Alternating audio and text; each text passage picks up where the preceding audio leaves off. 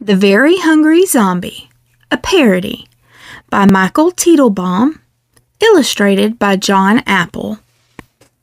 Warning, not for human children. Aunt Kalina notes, parents, make your own decisions at your own discretion. Zombie warning. The publisher disclaims any responsibility for illness, sickness, death, permanent incapacitation, or reanimation caused from eating human flesh. The Very Hungry Zombie, a parody by Teitelbaum, illustrated by Jon Apple. A blood-red moon shone down on a corpse that lay rotting beneath the ground. At the crack of dawn, on a Sunday morning, out of a grave crawled a horrifically hungry zombie. He started to hunt for fresh, juicy humans to snack on. On Monday, he devoured one astronaut, but he found himself in a gaseous atmosphere. On Tuesday, he chewed through 2 party clowns, but they tasted kind of funny.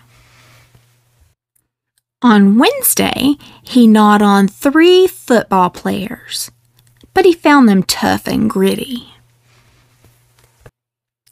On Thursday, he gobbled up 4 professional wrestlers, but he couldn't get a chokehold on his hunger. On Friday, he chomped on 5 rock stars, but he got a terrible case of the munchies. On Saturday, he nibbled on 1 ear, 1 eyeball, 1 stomach, 1 hand, 1 tongue, 1 nose, 1 heart, 1 foot, 1 liver, and 1 pair of lips. That night, he passed out face down on a mound of corpses.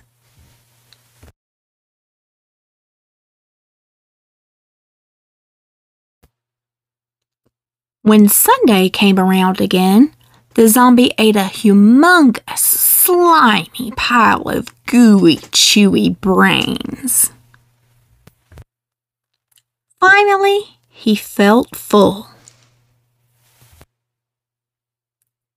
He climbed back into his grave and took a long nap.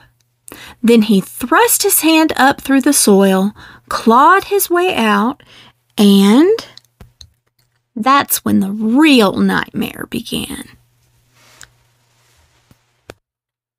The end.